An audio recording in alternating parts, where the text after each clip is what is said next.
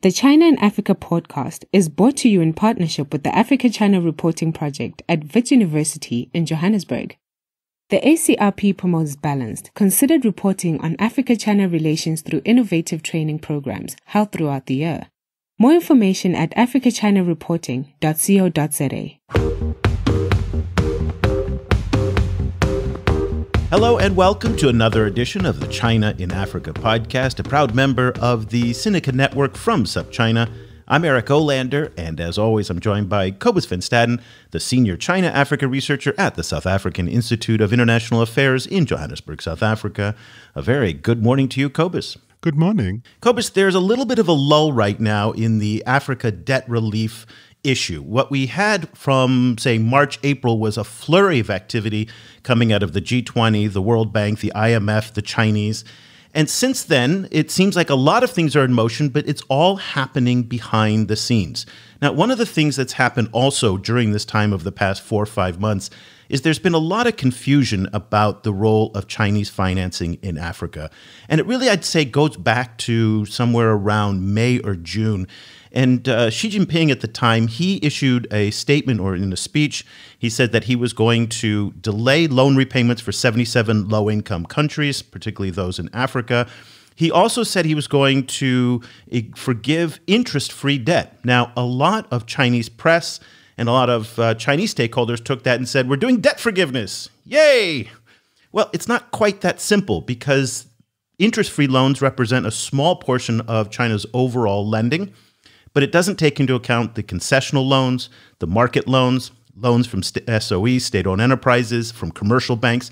There are so many different actors here that when we say Chinese financing or Chinese debt, it really is an inaccurate term and misleading in many ways. Yes. Take, for example, China is obviously a G20 member, and the G20 announced a debt service suspension initiative, which is an initiative to freeze repayments for about 6 months. There's talk about maybe extending it. And this is a great example of this kind of confusion because certain Chinese entities like the Exim Bank, for example, they are part of this initiative. Other Chinese entities like the China Development Bank are not. And there's all kinds of complicated kind of divisions between what constitutes bilateral lending and what doesn't, what is commercial lending or what isn't, and so on. So it's a very complicated field. And it's interesting that distinction between the China Exim Bank and the China Development Bank. That's a dispute that's now starting to take shape in Washington because World Bank President David Malpass has been calling out the China Development Bank for not doing more on the DSSI type of loans. And yet, Deborah Browdegum and the folks at the China Africa Research Initiative are highlighting, as you pointed out, that China Development Bank's loan lending in Africa ex-Angola is actually quite small. So they're not really sure as to what's going on. And it really, again, goes to this point of confusion about Chinese financing, development, and commercial. So we thought it would be a good exercise today to try and step back and speak with somebody who actually is involved in this and try to get a clearer picture so that once this starts to ramp up again, so we're in this lull right now, as I mentioned, but once this starts to ramp up again, we'll all have the proper vocabulary on how to do that. And so for that, we are thrilled to have with us for the show for the first time from Beijing, Kanyi Lui. Kanyi is a senior project finance lawyer based in Beijing. He's got extensive experience working with both Chinese lenders and borrowers, dating back all the way to 2003. And he has a real breadth of experience from working all over the world in Australia, Hong Kong, London, Taiwan, and Beijing. And at one point, he was even seconded to the International Finance Corporation, which is the World Bank's private sector sister organization. Kanyi, a very good evening to you in Beijing, and thank you for joining us. Hi, Eric. Hi, Cobus. Thank you for having me. It's great to have you. And I just very quickly before we get started, given that we are in some weird space here, I just want to put a little bit of a disclaimer, and the fact that you're a lawyer makes it all that more important, that Kanyi, since he's a lawyer, I think it's a good idea that we should acknowledge the fact that he's joining us today strictly in his personal capacity, and none of the views that he's sharing with us today or any part of the discussion represents those of his firm or his clients or anyone else for that matter. Is that right? I got the legal stuff out of the way? Perfect. Thank you very much for that. There we go. Good. Let's start with the basics, Kanyi, because you're a guy who's actually been on the front lines. You've worked with these loans. You've worked with the lenders and the borrowers in the development finance space and all the aspects of the financing. You also wrote 2 blog posts, which I'm going to link to in our show notes: Chinese financing, how will China restructure zero-interest loans? And then also another article, which was just a great primer, Chinese finance, banking with Chinese lenders. So let's start with the basics. Can you break down Chinese lending? Because in your article, you said it really kind of falls into 3 distinct categories. Let's start with those 3 distinct categories of Chinese lending. Sure, no problem. So before we start, let me just very quickly recap on the history. And as you are no doubt aware, Eric, that lending sort of evolves with the times. And I think Chinese lending started back in the 60s, the 1960s, that is, but really took off in the 1999 and onwards after the announcement of China's going out policy. And I think for those who might recall, that was really the period when China had a lot of very quickly accumulating foreign reserves that were building up. And as a way to redeploy those reserves, US dollar reserves were being deployed overseas. And that was what prompted the very quick growth. In 2013, obviously the Belt and Road Initiative was announced, which continued and put a name to the already considerable size of the project. So between 2000 and 2018, I think Chinese lenders have been reported to have committed about 148 billion of loans, about 5% of which were zero interest. So that comes out to around 7-ish billion. By today's exchange rate, 7.4. And those are the loans, just to be clear, those are the loans that President Xi forgave in his speech this June, correct? Well, that was the announcement. So we'll come to that in a minute. But that's right. So the announcement was that debt relief was going to be granted. So I wouldn't call it debt cancellation. There's a slight nuance. I think that has to do with the translation in some of the reports that we've seen. I frequently see the characterization, particularly from Western sources, that China is particularly focused on debt as an instrument for development, so like loan-based development. Whereas other Western countries frequently characterize themselves as giving grants, i.e., not kind of adding to the debt burden of countries. Is this a fair division? Well, okay. So I think that has to do with how we look at loans. Right. So as Eric mentioned, if you look at all of the loans coming out of China, they can be broadly divided into 3 types. So the first type are your zero interest loans coming from the Ministry of Commerce out of China. So these, in my personal view, I actually view these as sort of quasi-loan/grants. Okay. And the reason why I say that is because these loans are generally granted to countries in need, and they have a history of being forgiven. So in the early 2000s, in 2018 and in 2020, a number of rounds of debt relief were announced, and most of these loans ended up being forgiven, from historical loans, that is. So if you look at the history, then you can actually think of these loans as being grants. And then the second and third types of loans that you see coming out of China are the concession loans. And then obviously the final type are what we call the commercial loans. The actual species of loans that are available are actually a bit more nuanced than that. But generally speaking, you can categorize the lendings into these 3 types. And what is the breakdown from, if you know this, between the concessional and the commercial loans? Do you have any sense of what percentage there are of those 2 categories, given that we know that the grants and interest-free loans are rather small? Yeah. So the grants, they're on average about 10 million, so not terribly large. We know that, I think you mentioned Professor Deborah Brodigan, she reported that they comprise of about 5%. So I think I agree with that. So based on what we do here, by working with the clients and the institutions here, I think these zero interest loans comprise of a very small percentage of the loans coming out of China historically. On the concession loans, I think as far as I can tell, they currently comprise of about 1/3 of the loans currently are committed.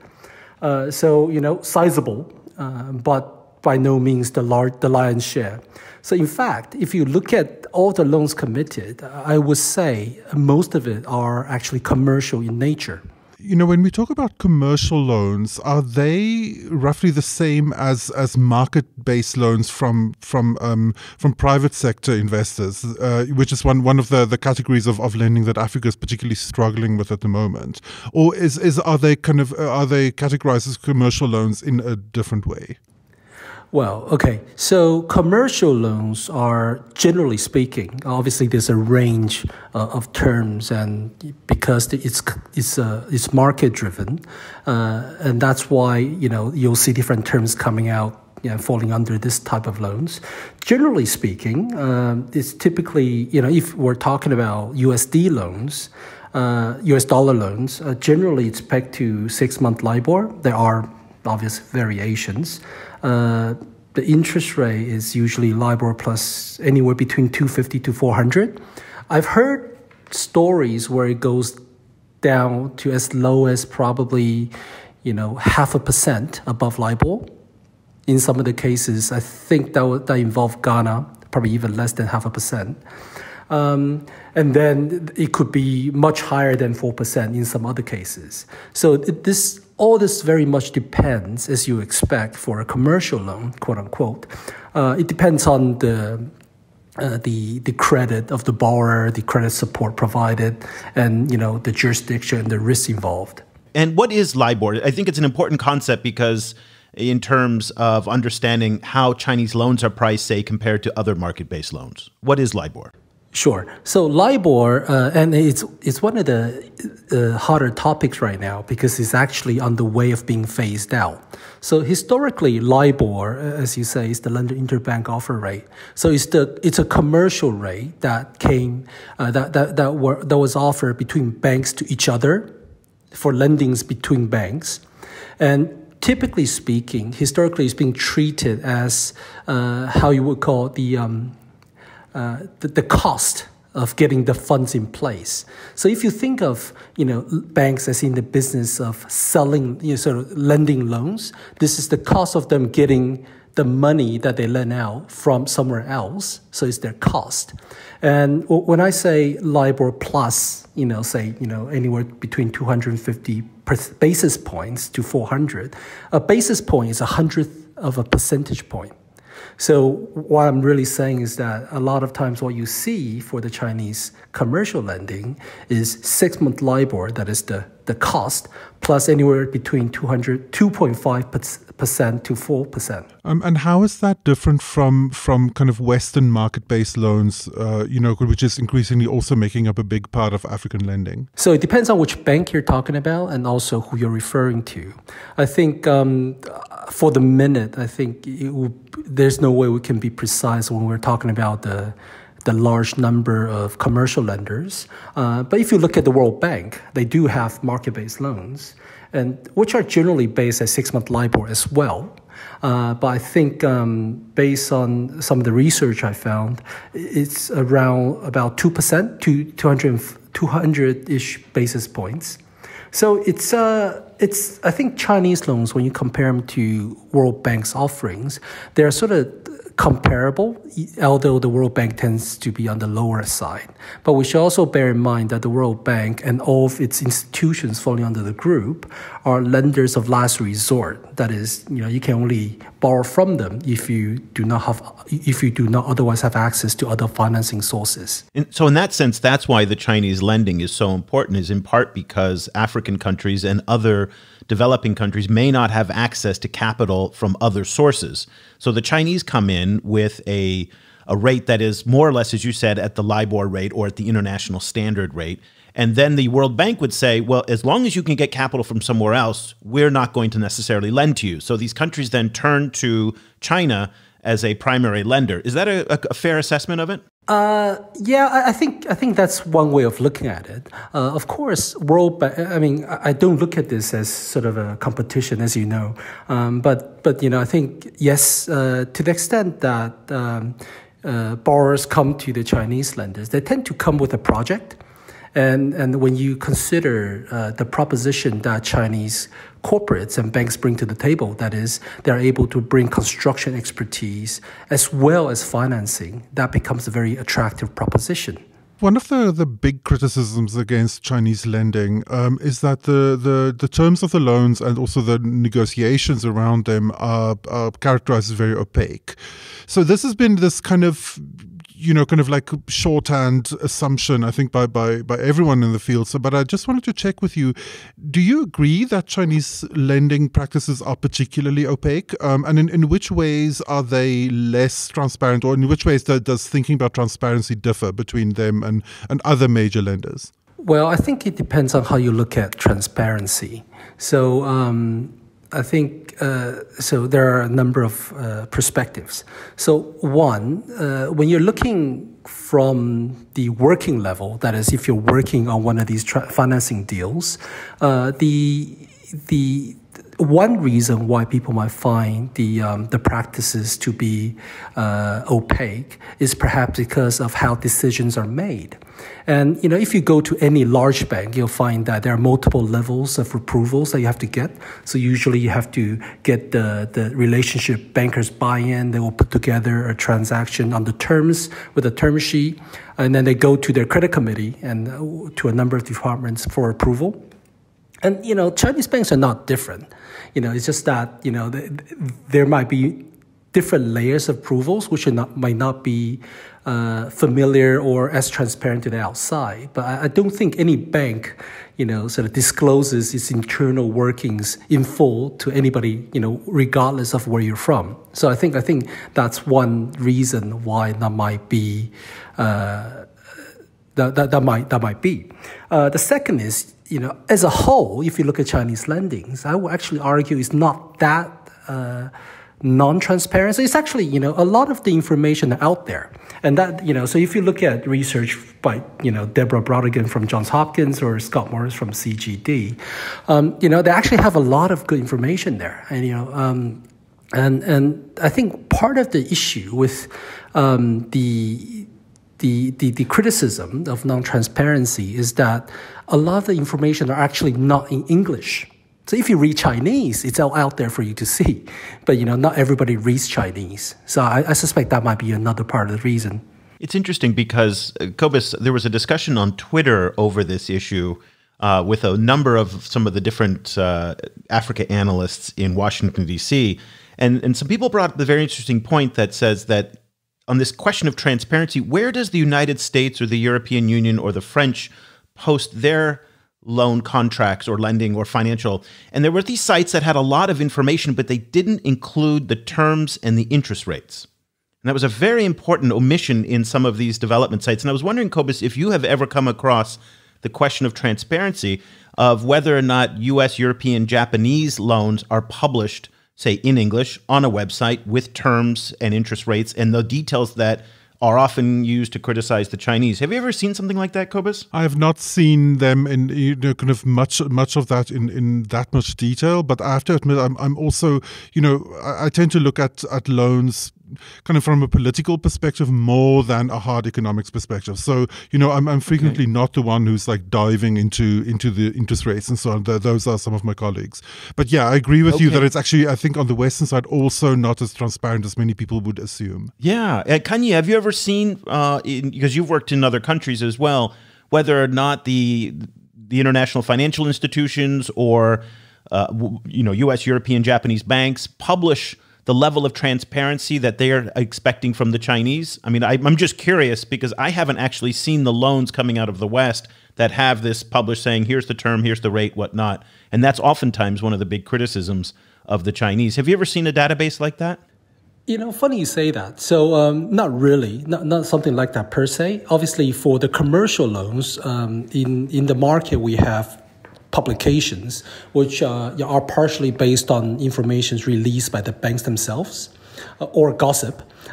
So you actually have publications that come out and does that. So it's an information service that you pay for. But I should also just mention that, bankers are typically under a duty of confidentiality anyway. So unless they're allowed to disclose that, to actually publicly disclose the details of their financing would likely cause them to breach their duty of confidentiality. So it's a breach of contract. Yeah, but in public finances, you would think that would be different. I mean, this is African public finance, African taxpayer money being used to fund these projects and take out these loans. One would think that those confidentiality clauses are looser so that taxpayers and legislatures would have an opportunity to review some of those loans, or at least the contracts. And you will be right, but the obligation for that disclosure typically lies on the borrower. Right. So if you're a government trying to borrow money from overseas, typically for a lot of countries, this is the case. There is a requirement for you to table the loan agreement or at least the key terms with Congress or Parliament, or at least the ministers will have to present it to the cabinet. There will be some type of gazetting, that is public disclosure requirement, before the loan agreement can actually come into force. So actually, that's one way where we find out a lot of this information. The bankers tend not to volunteer very much because they can't. But the borrowers, if they're sovereigns, if they're government, typically they have to. So that's how the information gets out. Do you have an impression about how much concern there is in these kind of official finance circles at the moment in China about the situation in Africa? And because on the African side there's a lot of concern, but it also is in a kind of a vacuum of information. We're not 100% sure what's going on behind the scenes in terms of arranging any kind of debt relief, anything from the details of China's involvement in the G20 initiative to all of the other Chinese actors involved. How fired up do you think that community is in China about this issue at the moment? Well, I think it's definitely on the minds of most bankers that I work with. As a banker, that the main focus that you have are making sure that you get repaid. If I could put it that way. And I think that's the same regardless of whether you're Chinese or American or European. So that's certainly one thing. Just going back to the type of loans, I think for the MOFCOM zero interest loans, I think people sort of know what's going to happen because with these zero interest loans, they tend to be forgiven. Right? But the way they do it is not through an announcement or just a blanket forgiveness. Typically, the government will announce a program for debt relief, but then it's up to the borrower to talk to the Ministry of Commerce and ask for debt relief. And historically, they would either forgive or they would defer payments due in any given year. And then, as the things go on, people will then work together and work out what will happen in the future. So I think that's pretty straightforward. And while I don't have a crystal ball, I expect that to happen as well in this case. I think the bigger issue is that, given the concession loans and commercial loans forms about 95% of all the loans, what's going to happen with them? And if you look at, this year is unlike any other year, as you know. So, I can't really say what might happen. But historically, if anything I found the Chinese bankers to be quite willing to work flexibly. And typically these loans, if become stressed, then what will happen is that they will either be restructured or refinanced. But they won't be forgiven. They won't be wiped out or canceled.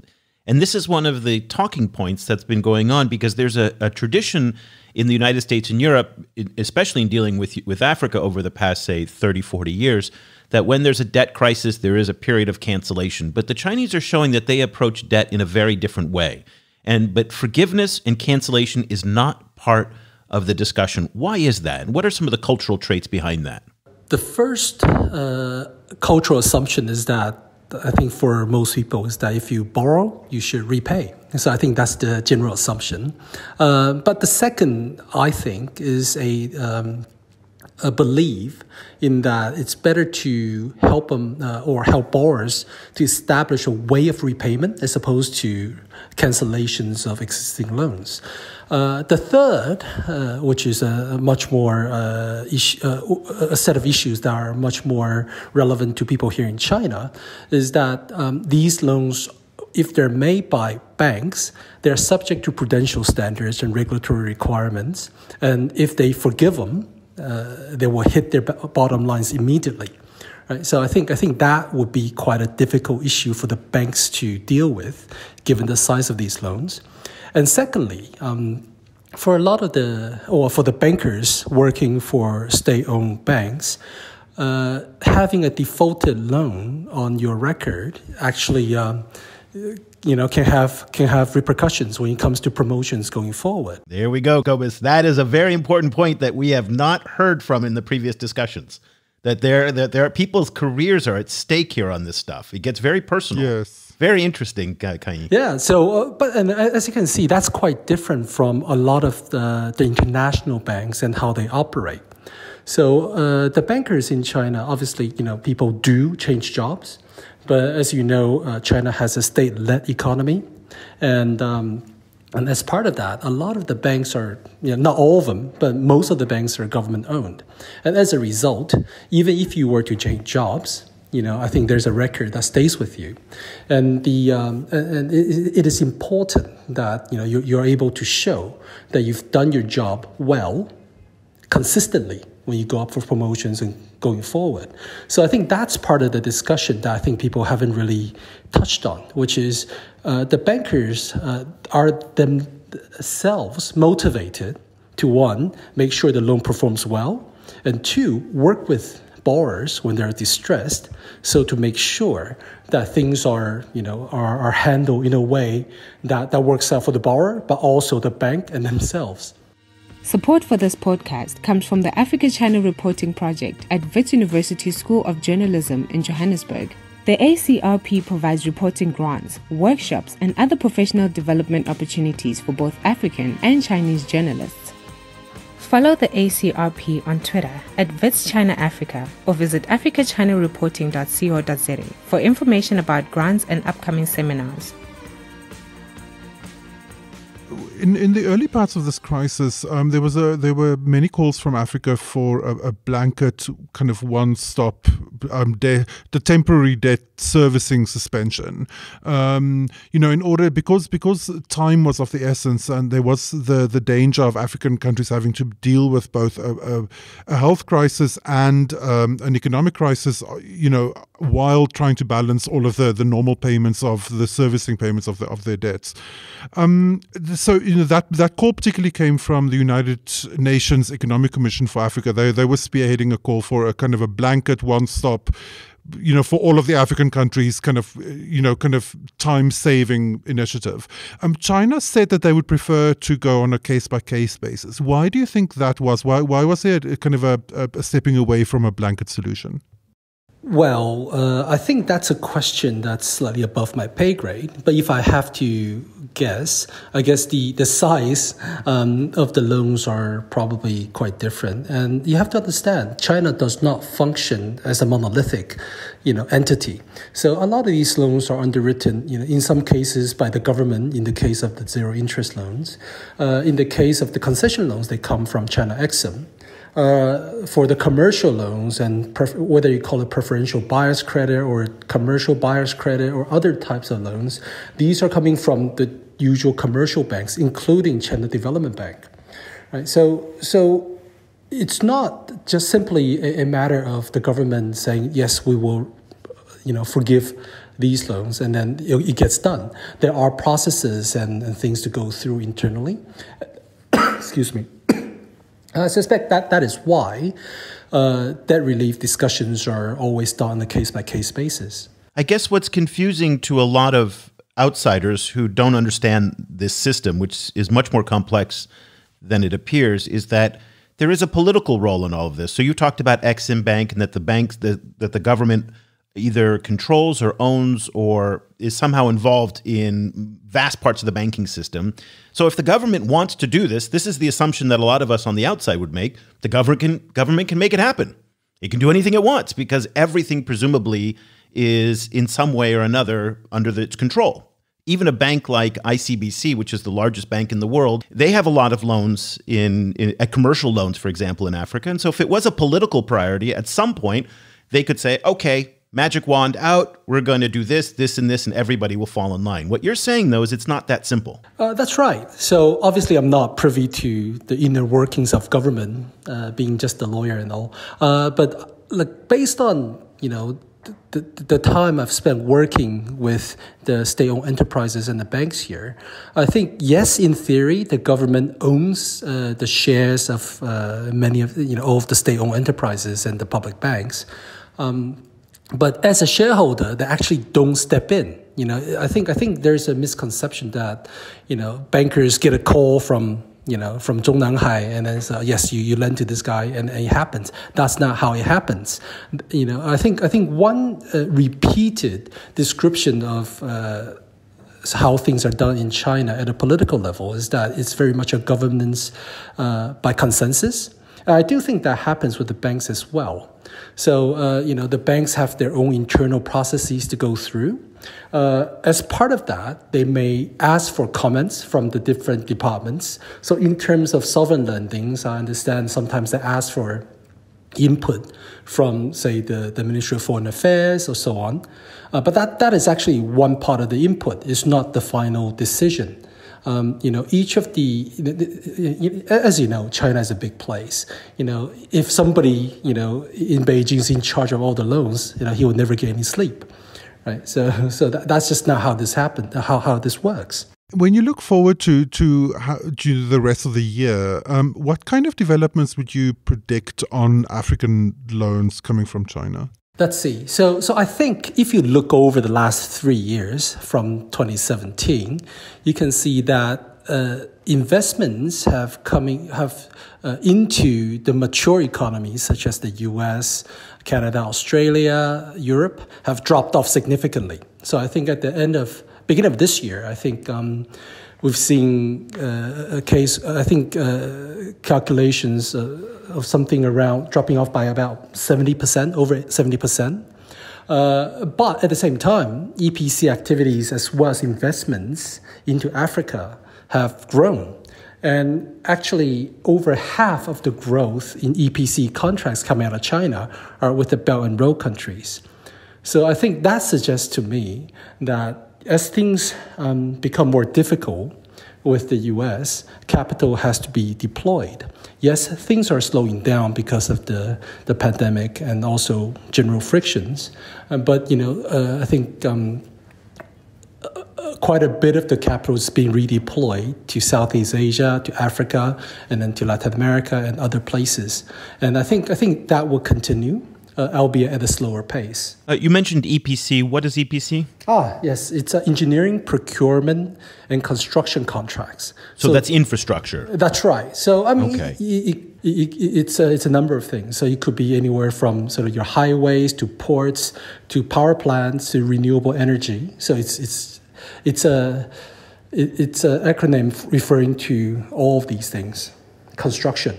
I hear what you're saying about how because in the global north, Canada, Australia, the US, Europe, it's getting more difficult for the Chinese for all sorts of political reasons to park their money there. So they're going to look other places to put their money, and that might be the Persian Gulf, Africa, the global south, and Belt and Road countries, if you will. I hear that, and I've read that quite a bit. The data, though, is starting to show that in Latin America and Africa, there's been a significant drop-off of investment. There are a lot of projects going on, but at a much smaller scale. And I'm going back to what you said about how all the different factors, including the fact that people's careers are on the line in terms of lending. And given the fact that Africa right now is going through a debt crisis where it looks like a lot of the loans will either not be paid back or will take decades to pay back, the days of the Chinese lending $6 billion to build a railroad in Kenya or many billions to build railroads in Nigeria may be coming to an end. and that they will be far more judicious as to what they finance and at a much smaller scale. What are you hearing in terms of the mood and the appetite for these large, as you said, EPC or infrastructure contracts that the Chinese were famous for in building in places like South America and Africa? Well, I think it's natural for people to be cautious. And one consistent message that I hear from people here in Beijing is that, business is difficult because of the inability to travel. So even though things are still going on and people are still going overseas, it's becoming very difficult. And for a lot of these major projects, you need to go and do your due diligence. You need to see the people. You need to see the site. And not being able to do that has certainly slowed down the pipeline. But that being said, if you, I think I read from the Ministry of Commerce the other day, I think the value of EPCs have actually increased. Let me just... Yes. So according to the Ministry of Commerce, sorry about that, as I mentioned earlier, much of the investment are going to Southeast Asia, Africa, but the value of EPCs, which are over 100 million, have actually increased by around 7% in the first quarter of this year. So that's actually quite interesting because 100 million is not huge by Chinese standards, but that actually indicates a growth in the value of the overall EPC contracts. And, even though we love to talk about the billion-dollar EPC projects that we see on the news, the fact of the matter is they don't happen every day. It's actually the smaller EPCs that keep things going. I think that will continue. One of the complications of this whole situation is the wide number of Chinese actors involved in African lending. And, as you mentioned, that's one of the reasons for taking debt relief on a case-by-case basis. So you mentioned some of them. You mentioned MOFCOM, you mentioned the Exim Bank, the China Development Bank. Who are some of the other major players that we might not, kind of know so well, who are also kind of calling the shots in terms of Chinese lending to Africa? So you have MOFCOM, obviously. You have the three policy banks, out of which, in China, out of which two you're aware of. So one is China Exim, the other one is China Development Bank. There is also the Agricultural Development Bank of China, I think, which is less visible in terms of infrastructure. And then you have the commercial banks. Out of the commercial banks, obviously you have the big four. So these are your Bank of China's, the ICBCs, the China Construction Bank, and the Agricultural Bank of China, so which is not to be confused with the Policy Bank with a similar name. And then you have the general the non-big four commercial banks, which are slightly smaller in scale, but they're also quite large. These include the likes of CITIC, the Bank of Communications, China Merchants Bank, and so on. So all of these banks are actually active, although for obvious reasons, the big four banks have a much larger share of the market, mainly because they went out earlier than the other banks.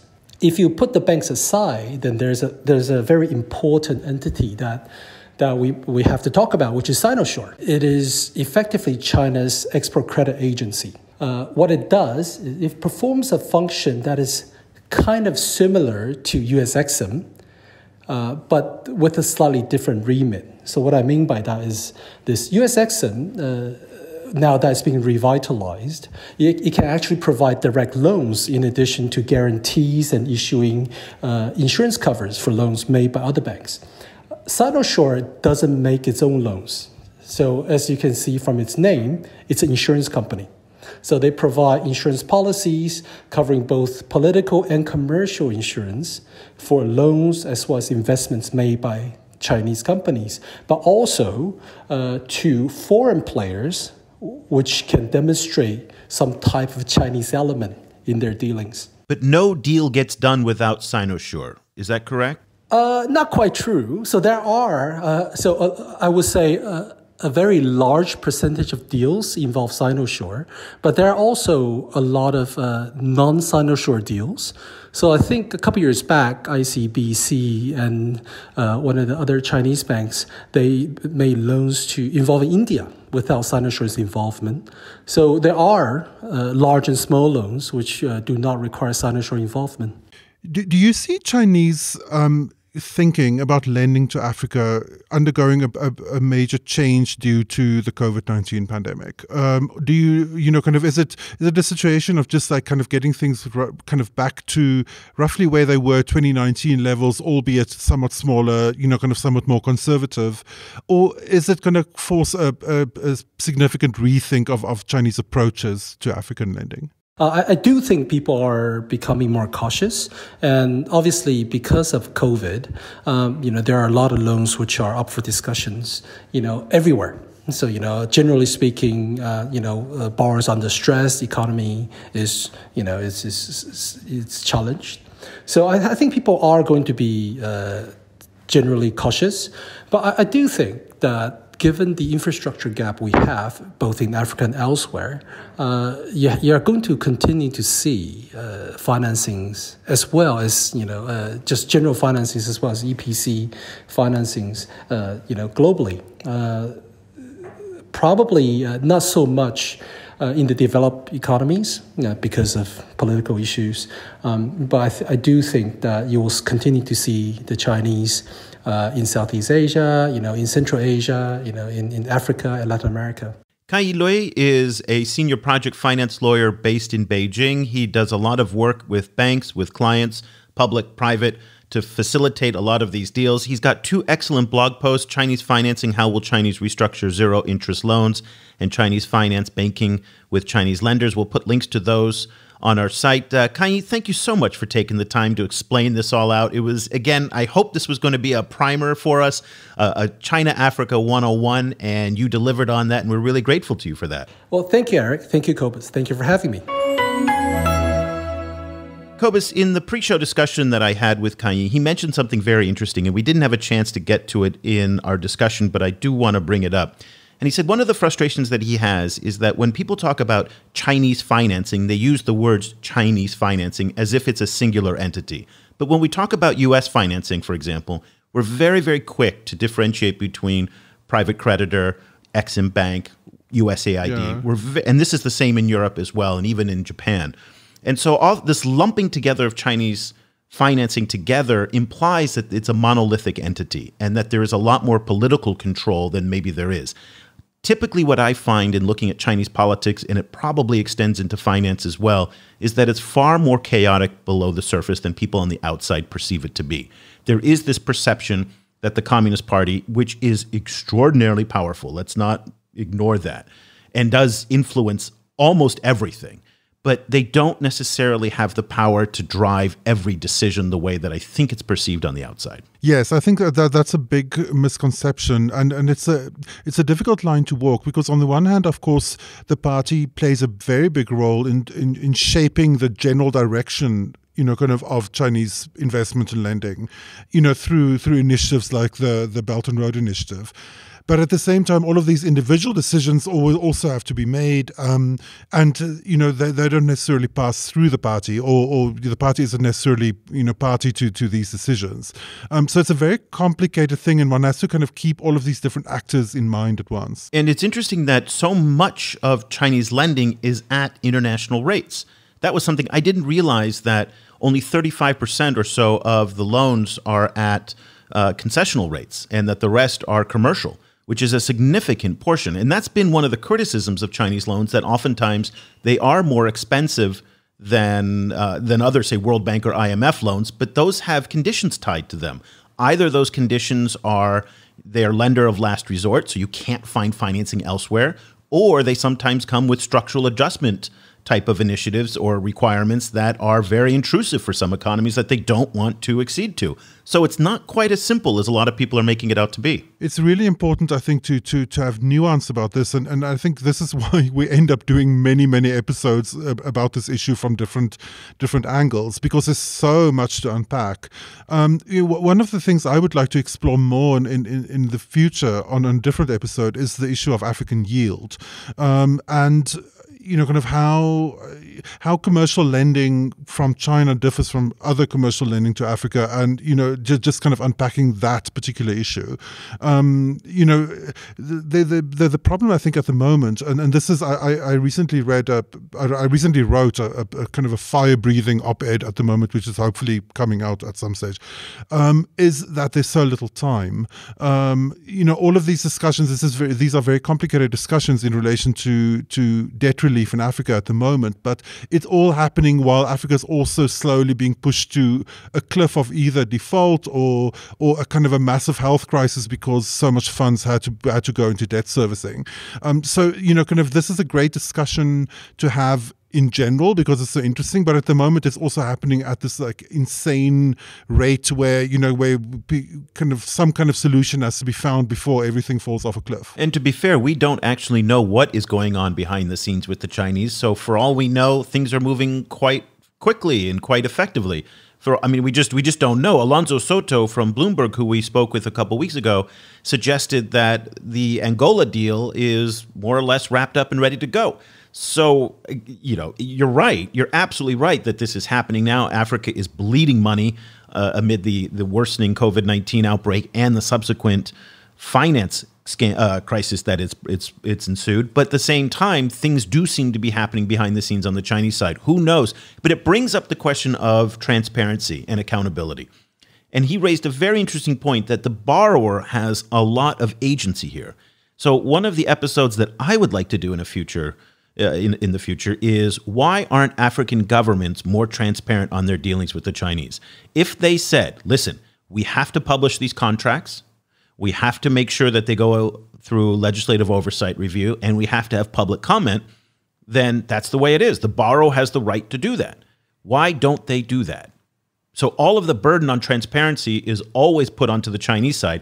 I don't say this in any defense of the Chinese. Please don't misunderstand what I'm saying. I'm actually saying it as a criticism of African governments who are oftentimes complaining about the lack of transparency, or their constituents are, and yet they have some agency in this matter. And I don't know if there's enough pressure on them to be able to say, we're going to publish these contracts, terms, interest, all of it, so that it's available for public review, like what we're seeing right now in Nigeria. Final comments to you, Cobus, before we go. That's an excellent point, a very excellent point. And the thing is, that's one of the complications of dealing with African issues is that Africa is treated like dirt in the world. Kind of like Africa is in many cases treated extremely unfairly, but that doesn't mean that African governments don't also suck. That's so frequently the problem. Well, they have accountability to their own people on these things because it is future generations of taxpayer money. So that'll do it for this edition. Cobus has got to run very quickly to another meeting, so we're going to wrap up this show very quickly before we go. We've started a new program in order to make it easier for everybody to sign up for our newsletter. Try it out for 3 months, just $3. Very, very simple. After that, it turns into a $15 a month subscription, $7 a month if you're a student or a teacher. We're so excited that people are reading it and sharing it and discussing the ideas that we're bringing up in the newsletter, and we'd like to make it more accessible for you. $3 for 3 months. Go to ChinaAfricaProject.com/subscribe. That'll do it for this edition of the show. I'm Eric Olander for Cobus Van Staden. We'll be back again next week with another episode of the China in Africa podcast. The discussion continues online. Head over to facebook.com/ChinaAfricaProject to share your thoughts on today's show. The guys are also on Twitter, where you can find Cobus at Stadinsky or Eric at E.Olander. And be sure to sign up for the weekly China in Africa email newsletter by going to www.ChinaAfricaProject.com.